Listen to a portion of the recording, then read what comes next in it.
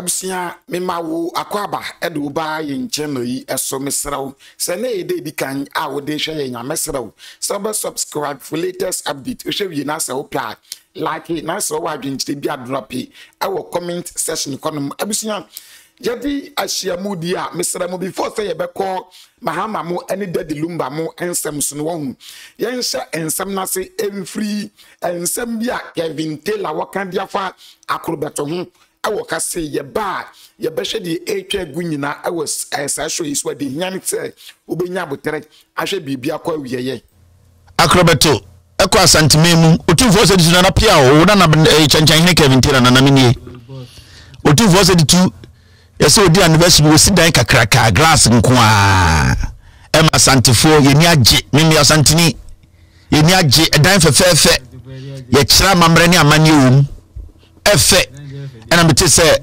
musa akrobeto age flag why endo asante wa wondo asante mimi nyansa why ne betuma fa no otumfo yeni asante eta efe obi ti ro ka se wa akrobeto jimi dabi adantina wa jimi asantini de yen na so enche so ya boa o se na mamre na manie eye ne de eye ne fe obetuma ka se wojimi obetuma ka se oyetebo obetuma ka se bia radio na afuro je bia to na wojimi ne ho but at the end of the day na sante sem na eye ne de and you need to respect that. And when I saw say akrobeto eye sam say yes e o se o ma wa mamre ne wa manie ne wo hene sebio nyoma ya wo fe e wo kurom na wo so wo hene so, and I was so proud of akrobeto. Santini, and you not shy away from that. And then you be a war one pass and to force him to Macrobeto, Ninia Jinti, or Becca's and a sans Samuel Dama Manania, Adintra. He needs to do it. He needs to be appreciative. He needs to let people know baby free. So no one time and just say baby free so on to me and can't Ghana for say I had free. Abusia naturally we die Kevin Taylor support akrobeto efa se de wosi heli asante hene ne de waye ne ho wachase yes mesramo yen free die Kevin Taylor working so na yen hye de ekoso a efa daddy Lumba ekona abusia say daddy Lumba de ye kan sen sabrantie we ampon o kan ya wo mwa. Yes, sample twanyum nyina ma no se we kalabule hine we wiki se we pesamin kuminya ene ho ade ade ye nya botere entie de ekoso e woka se ya efa daddy Lumba ekona ubehunu se anya die hu no anya sa na sometimes tie se bi edam ne Lumba nyum nyina ankosi se ne na esesi share ewo kasa de buy na nkwesi sene na yeses sometimes you see when you sit here and talk obi take it differently but I want someone to be in my shoes say we are upcoming artist. You've met a legend in the game, one approach you one offer no asa disappointed. How would you feel? Over Lumba disappointed you. He did. Lumba disappointed you. Yes. And she say, "Oh no, FSK someone na said the negotiations then." Whether being Sika, whether being project or no person me here, no disappointed me. Okay, out of only a call record studio no. Yes sir. Yeah. Out of only a call record studio. But your call for corner, you will still be on the Facebook live for about 10 minutes. Your call of corner, we will still talk. We are still on Facebook. Only Lumba share. Yeah. Okay, so let me just drop this like okay. Men kind of said the night here. On my appear to spray me, and he wanted to work with me on an album. On that album, no, I was supposed to bring 4 songs, and also the 4 songs, and then I choose between money and building. Apartment. Good. So Ubia Osha life I said yeah, apartment this car. You would definitely say so be choose apartment. I saw the count said you want you will be a regular apartment. Okay, so well, will be a man as our option or just cannot try to do demand as a missing or die. And two guys Sabina day. So when I appeared to his friend, you know, okay, and I thought he was lying. So when I came to the studio na Lumba na Ankasa, so I catch up to so I mean discussion say Major was saying, so me fine. So nipa designing Lumba cover art for that album near Bull God. I a friend and Canadian friend Bulldog. Yes. And Chatwale and the former manager. Yes. It's the album no sa Petrus man so fan command wo fie. Okay. Me the call you no ono wo fie hobi. No how wo fie. Na Bull God wo fie wo design it. Okay. It's our fine fie. Lumba fie. Na Bull God wo. Ho ano ye adwuma so ono so no me na ye adwuma che. Like 55 kili. Yeah. Me am training kili. Okay. You know. We our first album Kraname was Subi. Okay. So when he heard say oh papa the person me here Juma and all that, he was very happy. No say Charlie, there's be an opportunity for take him. I'm so boss. So look when me mommy offer me reject. Yeah. So definitely I want to do it with him. Eti Lumba na si sukache we say a dine sika. That's what Minchusuba. Apartment. Yes. Any sika. And I would choose apartment. And I'm casa mommy apartment. Now or can time what the bema. That was for us to record and then set documentations after documentations and all that and after the so on so the ma no not the amount remember the album name not the call Germany. Okay. Akoya Mr. Master no we are oba na ya dey be any we are Germany we abrawan hwehwe apartment na chi akwan. Yes. Nyam na ma hwehwe chiri. Me ye Germany we me che fa de ndem nsanka. Aha. Oh, say me pese me ti ne me bi ase. Me tie. Apartment no. Yeah. Time ben na say unsaka. Apartment no was supposed to come per what they are telling me no. It was supposed to come after you recording your album na we. More record your we. Yes. Enti agreement Matthias here. Yes. Man Verbally. Na yan chron to ho. But no ye some metro. Yes. And our album ni we. Yes. Into or the co Germany come Staba. Yes. Time Ben and I will share apartment anymore. Album na see you know I the apartment and we buy 4 songs yes. But with this one he was supposed to give me something. The old yes, because and only me catch is obisa me no me catch say oye big art nintino mint me in charge no don't know I feel say it's due me a jumana maya man no on farmer. That's bad. Okay. That's it. So no what you okay. What's it the free na kumem on farmer wana. Ah, who would say ni aketia o. Let me say what say. What say? Won't me in charge no. You had a chance to charge him. Oh, and no. I also won't charge. Sir, unim say crime. What say me chance mo so waga dream. Sir, because obi anu abeka che so or the offer kakraka say abetu onim say o mema offer we obetimi a charge no. Obetimi in charge no. Because only plan no be a bigger project. One more better offer. Would you charge that person? But would this ankomo we nyina wia. Na esa be susu time o ye say obetu nyum na appeal to sampen no. But you wadwe you say be alive be a line o mo ye ya na. Ade ne de nipa bi wom na daache be pie. Because enye normal say communicator ebe say by disagreement no on ebe say be disagree. Chimi ona communicate business no ma me.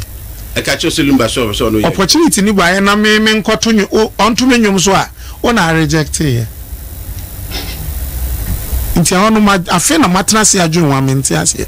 Say antis bia na. Yes, because first of all mathematics when him say as painful as it is no. First na my dream course. But I came to realize okay, this is the same person who came to tell me this. Nti I didn't know if you see Lumba when he wanted to sing on my song. Ofre Lumba na so ofre appeal catch and say anase ne mai. Onimpa. Na ofre no. Yes. I think say the time Lumba fi Germany by me friend Lumba Emma okaka se be ma mani anje ho. Ofre ono a ofon so. Yes. Ena o dan ka na. Man dan ka. Aha na there. I was just trying to remember him say okay. O kan say o koba say ni obeye.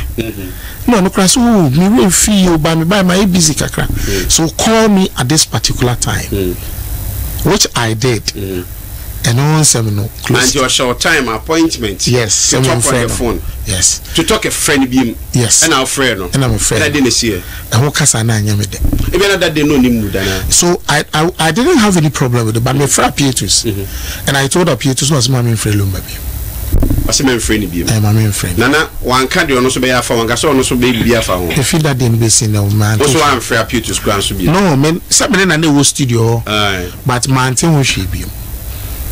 Send all the men. Yeah. But I owe ya. Me when they say omo yes omo boa me no. Omo aso na boa me fom. Eti umblemu Lumba. Something na make say e fa bi no. Ono so ebu mi. We use me but say use me no. We use me in a way because if I tell you that's still a part of a new this thing I've not I don't think I've said your voice is on it. No, I don't think I've even said this on air. Yeah. But the way I'm in with Cynthia, I will say this. And I don't know. Lumba, my friend Lumba doesn't even remember me. A friend or no? Yes. I'll be with each other. Yes. Okay, I said on the voltage. Yes. I don't say that. It was something voltage, I'm a friend if you then you go address it.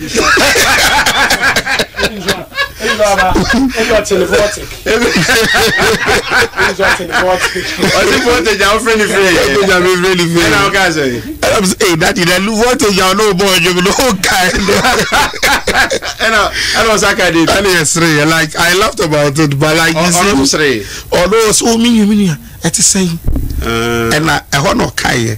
So for the benefit of that, I felt okay. I check. So maybe but anything I make us say there is something there. Baby, do you want to find out? Is he going to give you the chance to find out? I don't know your chance. So you are in the same industry. I called Lumba several times through my wife, just wanted to find out what really was the problem then. He never came out. The aircraft catcher me so on the ground here. So yes. So Tamana Great Tampon Casa Bebre, you know. What were you telling yourself, or what were you thinking? Or people were convincing me to go and say things. Number 4 first was for the account. If I'm account, but you know, as if how many never. I was say I'm pointing to Facebook post the people say Lumba Sanyum me can't be for Yampa Saka be Ampo the guy back. Bra Nipa, we've been through so much. Abusia wonim ensem bebriu ewiase no wande obi abewunti anka woni obi ade a anka at least di nokre kakra wahu na anka obi amfili kakra because onkoa oji ade ni nyina boso kra wande obeja ni nyina hokọ obeja ni nyina ekọ akọ amakwase bia wonsusu kra na abechire atase enti woni obi ya ade ane de kakra wo se wonya ema nakoma eto ne yemu no fama no emphasis kan koye gagai wo baabi ma yen kase wo ye wa bra nipa wo ne bra ye no wabu ni kwasea sa nyanko betu aka enti na ampon ebo onwum de ma no yes sa nwum ne de ampon ne body ma no wo se hwe na fu adoa eye ampon ne boye atase yes emphasis akalabule nsem yi ahu bi abusunya mesram yemfri di abrantie ken so na yenkohwe kalabule bi nso ananado epese wo bu Mahama se yabu abrantie kalabule se dadi Lumba abu abrantie kalabule no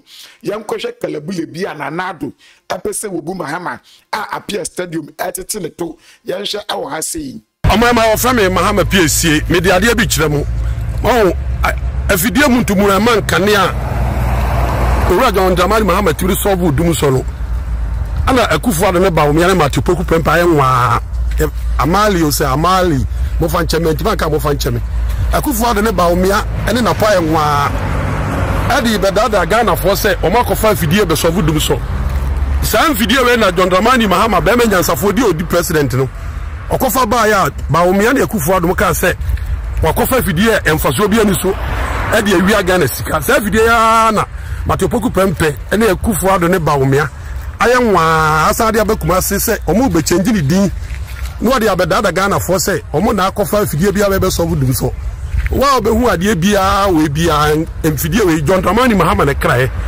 na kufuwa da ne ba o miare na po ya nwa de be kumase e be change amale ridin ma ya se me kwa machine o so ma mi nwura ho eti billboard na obodi si o de be da Ghana for na appear stadium me report wa mamono wa nya be pa kira be hu ade obi a enkontompo na da ekunkotopo anya so akufuwa do bubu cathedral John Mahama ni defo si judges dan e ma o ma akufuwa ne ba o miane asofo kusi boate mu bubugu ye no saa nipa na o da Ghana for ase o manager pade o nwa na asa be change John Mahama amari plant na be ma nyansafo we nyina John Dramani Mahama na de bae enkontompo ni na da o de be da ya wechena on fa fidie bia ma fidie nyina ye John Dramani Mahama na de bae wo boa o be da Ghana for obi o be hu ni kire bia hu se Mahama fidie no kofa bae o enu anie reporting from Kumasi Mahama Bapia said reporting where Cheku for the Badada Ghana for married your mama that they buy and what of dying one about me Badada Ghana for